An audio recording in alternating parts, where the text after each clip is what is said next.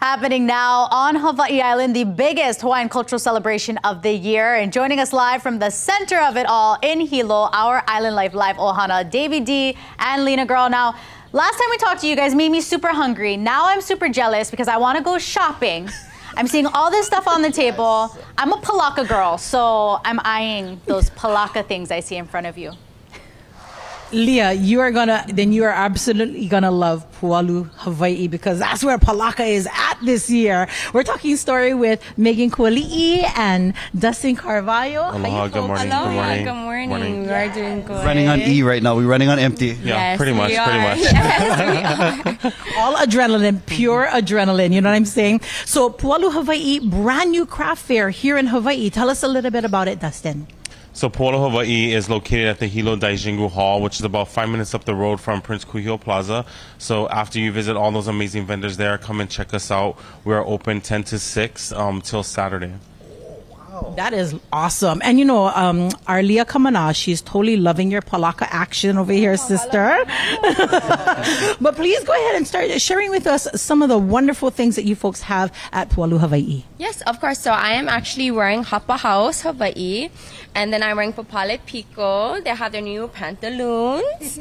And then also I'm wearing Sparked with Aloha.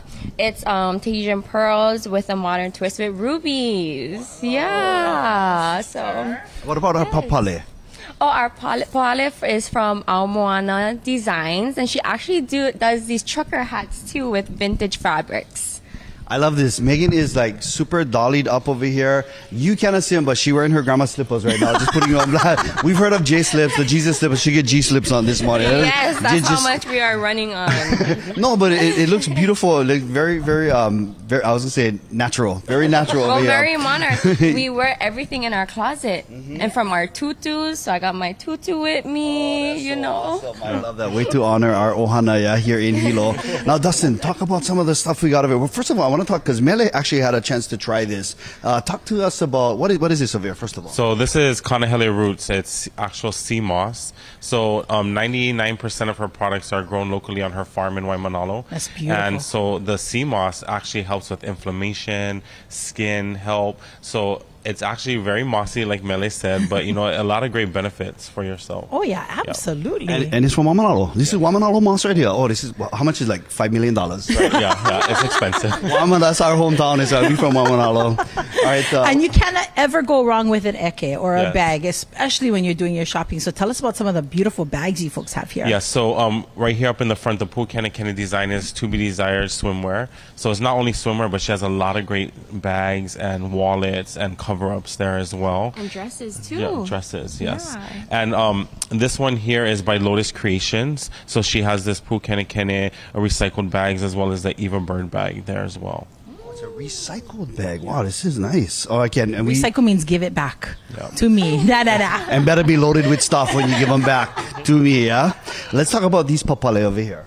So that's Moana Designs. So it's the vintage fabrics. And then we also have Hiva Designs, who also does Pualu trucker hats. And she does jewelry as well. So she's known for her permanent jewelry and her custom charms.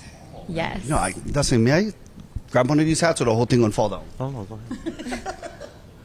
Wow, look at this Lina girl. Yeah, I am loving this. This reminds me of my tutu's dresses. Yes. Yeah, Yes. that's that kind of material. You know, and vintage is so in. We have Paola Designs, who is also with us, and her vintage wear. Moana has a lot of vintage wear as well. So we noticed that vintage has been very popular, and it's making a good comeback statement for everyone. That's beautiful. And Pualu Hawaii has it, right? Yes, yes. Just Awesome. Like my tutu slippers.